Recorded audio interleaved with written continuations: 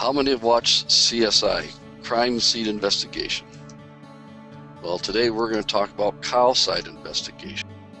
There are two parts that we're going to talk about today: milking equipment and the milkability. These factors that influence milkability, some are related to and controlled by the equipment, and some are controlled by the milking personnel. Quality milk production performance begins with milking equipment working correctly. Many dairies use hired labor, so it's up to management to make sure the equipment is functioning correctly. We will go over several equipment issues that affect milkability. The first one is liners. If you look at the picture here, you can see I've actually put some arrows here. These particular liners and shells affect milkability. If you notice this in this picture here, there's a mark on the mouthpiece of the liner, and there's a mark on the milk tube of the liner. They must be straight up and down in order to milk those cows out correctly.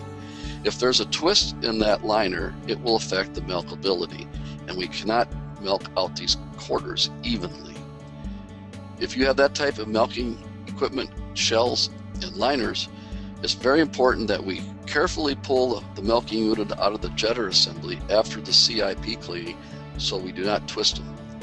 It's very important that we teach the milking technicians and show them the marks of these things and make sure they check these liners daily to avoid problems with milkability. Another very important part of the equipment is these pinch valves that shut off the equipment when the cow is done. These get worn over time and needs to be replaced. When the hoses are worn or there's holes in some of these air tubes, this will affect milkability. This will affect flow rates to and from the meter. So these things over time will fatigue and the walls will start to collapse. So it's very important that we change these on a regular basis. Supporting the milking unit squarely with the base of the udder is very important when it comes to milking out the cows correctly. If the teat cups are not correctly and squarely based with the teats, this will result in uneven milking. Some of these larger milk hoses we see here, if not supporting the claw, will milk from one side to the other. If the radial arm supports are not correctly or not long enough, we create a slug of milk here. And this will affect the milkability and will affect the end of milking units, so that the takeoff will not come off at its correct detaching settings. So it's important that we support the claw. Anytime we create a slug, we affect the backing of the teat end, which will increase milking times and will actually increase teat end damage. So it's very important that we have these hoses and support arms correctly so the milk goes away from the cow and down through the milking meter and detacher. You notice here that these bigger hoses, some of these are now bigger. We make sure we have to support that claw squarely. If in this case here, this quarter is going to be milked out unevenly because we're not squarely with the base of the udder. We need to have a good support arm to support that claw squarely with the base of the udder. Here's some different supports to help support that claw squarely with the base of the udder. Here's one on a rotary parlor that was a guy developed. Very simple to operate. It's air operated, so a second before that unit ready detaches, that arm drops off out of the way as you see here, and the unit detaches. Very easy to milk these cows and support this claw on this rotary parlor. Again, time is important, and keeping it simple is very important when it comes to that. The bigger the rock, the harder the milker. If we look at where we see this gentleman machine stripping, we are creating bad habits for the cows. We do not have to weight the claws and have to milk these cows out correctly. So it's a habit that we get into, and we teach those cows then to have it. What we end up by machine stripping and over milking, we end up with teat ends that look like this, hyperkeratosis.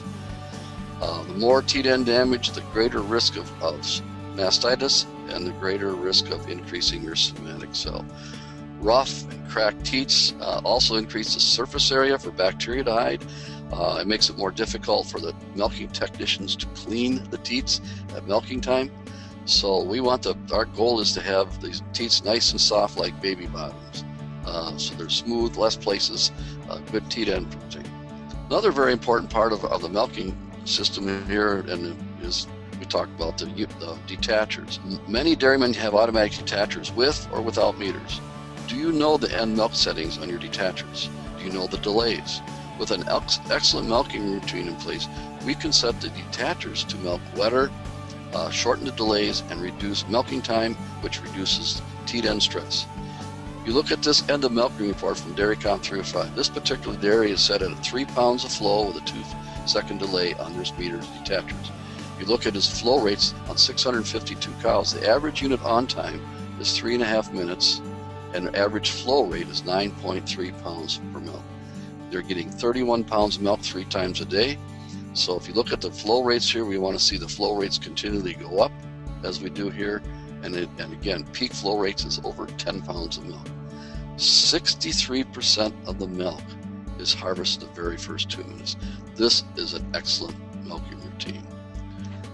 I get called to this dairy here because they're having issues with somatic cells, sand stalls, somatic cell over 200,000, 10% of their cows in the hospital. When I evaluated the milking routine, people are doing an excellent job prepping the cows. So what happened here is I watched the milk. They had the artificial stimulation turn on called StimiPulse. The very first thing we did is we turned off the StimiPulse, and then over a period of a week or two, we started to set the milking units to milk wetter.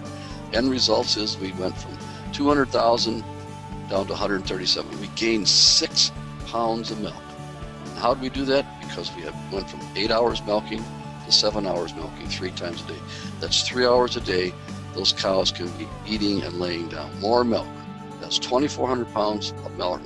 But that's not the end of the story.